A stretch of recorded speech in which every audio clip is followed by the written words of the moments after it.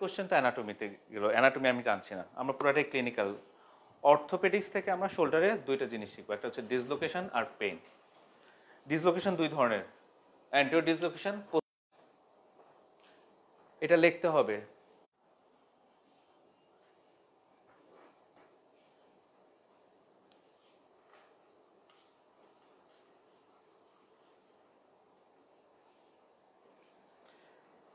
এই টপিকগুলি অ্যাকচুয়ালি অনেক ভাস্ট, আমরা এত ভাস্ট কিছুই পড়ব না, আমরা শুধু পড়ব হচ্ছে আমার পরীক্ষার জন্য যতটুকু দরকার। পেইন, শোল্ডার পেইন, আচ্ছা ডিসলোকেশন আসেন, anterior dislocation, posterior dislocation. Anterior ডিসলোকেশনটা হচ্ছে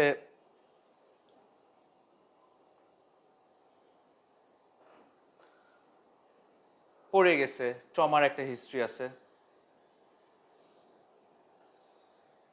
শোল্ডার কন্ট্যুরটা অ্যাবসেন্ট বা নষ্ট হয়ে গেছে, মানে শোল্ডার কন্ট্যুরটা বুঝেন, আমার শোল্ডারের যে একটা শেপটা নষ্ট হয়ে গেছে এবং সামনের দিকে একটা সোয়েলিং আছে, দেখবেন সামনে চলে আসছে, এটা বোঝা যাবে। আরেকটা হচ্ছে লস অফ সেন্সেশন ব্যাজ এরিয়াতে, রেজিমেন্ট ব্যাজ এরিয়াতে, এখানে আপনার সেন্সেশন লস হবে, severe pain. Anterior location dislocation আপনার অ্যাকিউট হতে পারে, কারো হচ্ছে ক্রনিক থাকে, হ্যাবিচুয়াল থাকে, বারবার হয়, দ্যাট ইজ অ্যানাদার ইস্যু, আমাদের এত কিছু দরকার নেই। আমার দরকার হচ্ছে অ্যান্টিরিয়র ডিসলোকেশন কীভাবে বুঝবো, অ্যাকিউট একটা ট্রমার হিস্ট্রি থাকবে, শোল্ডার কন্ট্যুরটা হচ্ছে অ্যাবসেন্ট বা ডিস্টর্টেড থাকবে, আর loss of sensation in the regiment badge area, শোল্ডারের regiment badge এরিয়াতে এখানে আপনার সেন্সেশন লস থাকতে পারে।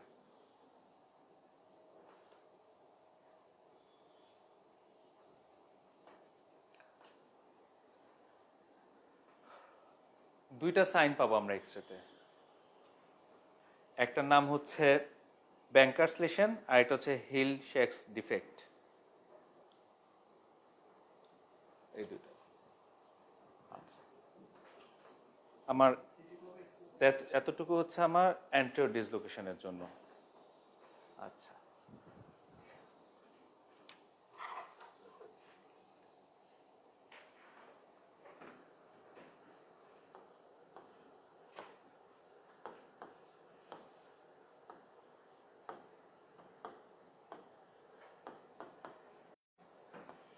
একটা হচ্ছে ব্যাংকার্স লেশন,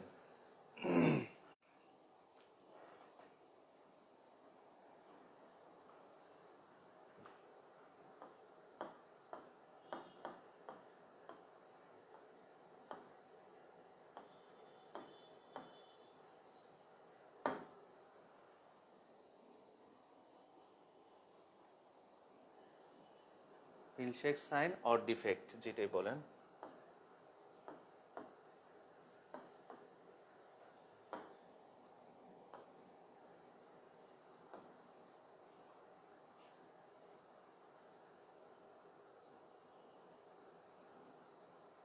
এটা হচ্ছে আমার অ্যান্টিরিয়র ডিসলোকেশন। আচ্ছা, এবার আসেন পোস্টেরিয়র ডিসলোকেশন। পোস্টেরিয়র ডিসলোকেশন খুবই ইজি, আপনি কি পয়েন্টস, এত ইজি এটা কোশ্চেন সলভ করা, কোশ্চেন আসলে আপনি প্রথম লাইন পড়ে ইউজুয়ালি এটা বোঝা যায় যে পোস্টেরিয়র ডিসলোকেশন, এক লাইন বা দুই লাইন পড়ে। দুই ধরনের পেশেন্ট,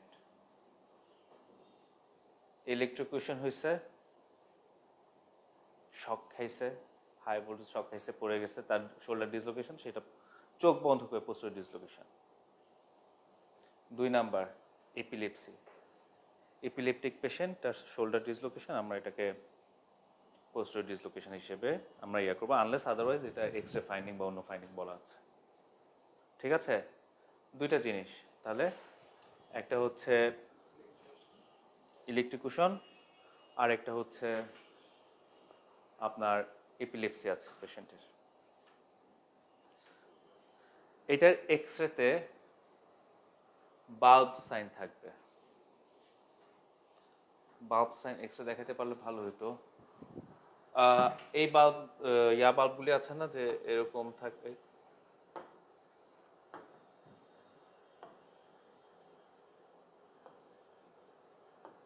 বাল্ব এরকম থাকে না অনেকটা, এই বাল্ব সাইনটা খুব প্রমিনেন্ট থাকে পোস্টেরিয়র ডিসলোকেশনে। তাহলে আমার শোল্ডার ডিসলোকেশন দুইটা, anterior dislocation, posterior dislocation. Posterior dislocation কাদের হবে? এপিলেপটিক পেশেন্ট অর ইলেকট্রোকুশন হচ্ছে, তার এক্সট্রা আমরা বাল্ব সাইন পাবো। দিস আর মাই কি পয়েন্টস। ওকে, অ্যান্টেরিয়র ডিসলোকেশনে অ্যাকিউট কন্ডিশন হবে, ট্রমার হিস্ট্রি থাকবে, পেইন থাকবে, আর আর আর আর ওটা তো সব থাকবে। এক্সট্রা ফাইন্ডিং কি থাকবে আমরা কি দেখব? ওকে, আমার ডিসলোকেশনের জন্য এতটুকু ইনাফ। আচ্ছা, এবার আসেন শোল্ডার পেইন। এই পয়েন্টগুলি একটু লেখেন।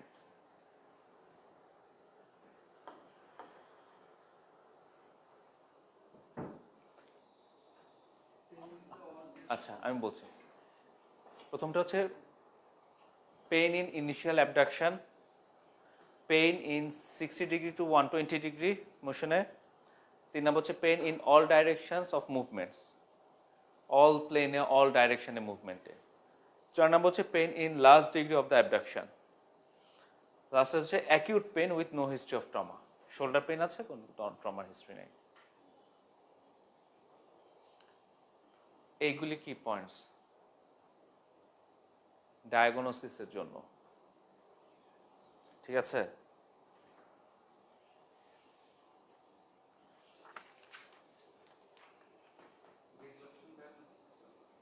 না, ডিসলোকেশন ইজ ডান। আমি আবার আলাদা 5টা ডিজিজ পড়বো এখন আমরা। পেইন রিলেটেড আলাদা পেইন, ওটা ডিসলোকেশনের পেইন আলাদা, এটা আলাদা। ডিসলোকেশনের পেইন তো থাকবেই ডেফিনেটলি।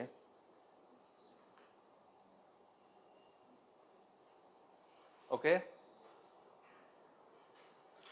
শোল্ডার অ্যাবডাকশন ইনিশিয়েট করে কোন মাসল? রোটেটর কাফে মাসল কয়টা? কি কি? 6 না 6? ও আচ্ছা, আমি 6 শুনতেছি, 6। আচ্ছা, অনিন্দ বলেন। Fine. So shoulder initial pain in initial abduction, তাহলে পেইন কার? অ্যান্সার আপনারা দিয়েছেন। সরি, আবার সরে গেল। যে অ্যাবডাকশনটাকে ইনিশিয়েট করে তার সমস্যা, সুপ্রাস্পাইনাটাসের সমস্যা, তার মানে আমার।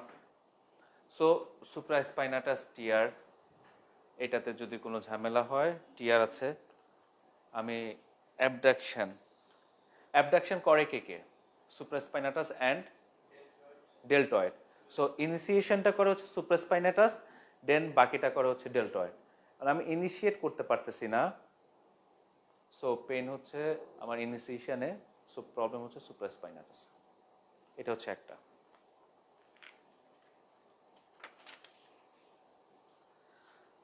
সো সুপ্রাস্পাইনাটাস টিয়ার হইতে পারে, সাথে আরেকটা ডিজিজ নাম এখানে রোটেটর কাফ টিয়ার।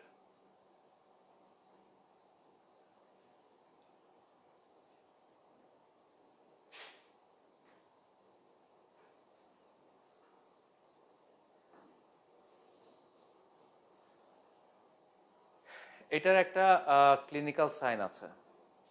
ক্লিনিক্যাল সাইনটা কি? পেশেন্ট যখন অ্যাবডাক্ট করতে বলবো, আমি অ্যাবডাক্ট করছি, আমার এই হাতে ঝামেলা আছে, আমি এই হাতে দেখাই, আমি অ্যাবডাক্ট করছি ইজিলি, পুরো অ্যাবডাকশন আমার ইজি হচ্ছে, রাইট? আমার কোথাও কোনো সমস্যা হচ্ছে না। কিন্তু আমার রোটেটর কাফ টিয়ার আছে, আর সুপ্রাস্পাইনাটাস টিয়ার আছে, একটু ঝুঁকে শাক করে সাপোর্ট নিচ্ছি, আমি সাপোর্ট নিয়ে উঠাইতে চাচ্ছি, একটু উঠাইলাম, তারপরটা ঠিক হয়ে যায়। একদম ক্লাসিক একটা সাইন, পেশেন্টের এটা থাকবে। সো এটাও বলা থাকতে পারে কোশ্চেনে যে shrugging of the shoulder during the abduction. আমার অ্যাবডাকশনে তো shrugging হওয়ার কোনো কারণ নাই। So pain in the initial abduction problem হচ্ছে আমার রোটেটর কাফে অথবা সুপ্রাস্পাইনাটাসে, যে কোনো একটা টিয়ার হইলে আমি এটাকে বলবো কি বলবো, পেন ইন ইনিশিয়াল অ্যাবডাকশন থাকবে ও রোটেটর কাফ টিয়ার থাকবে। আচ্ছা, পেইন ইন 60 ডিগ্রি টু 180 ডিগ্রিতে আমি অ্যাবডাকশন শুরু করছি, কোনো অসুবিধা নাই। এই রেঞ্জে এসে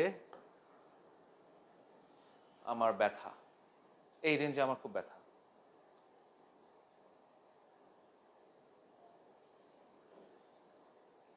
কি হইতে পারে? আমরা খেলতেছি শোল্ডার গার্ডেন নিয়ে কথা বলতেছি, শোল্ডার গার্ডেল, ওই 4টা মাসেল, ওই রিলেটেডই, ওখানকার টেন্ডন, ওখানকার মাসেলই আমাদের।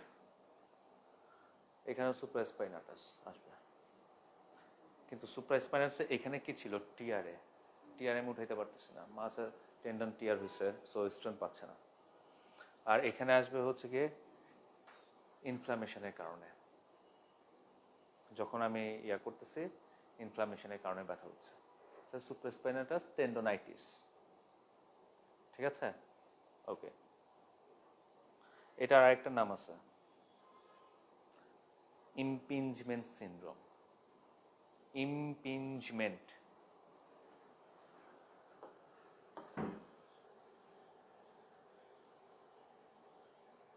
ডিসলোকেশন এগুলি লেখা হয়েছে না?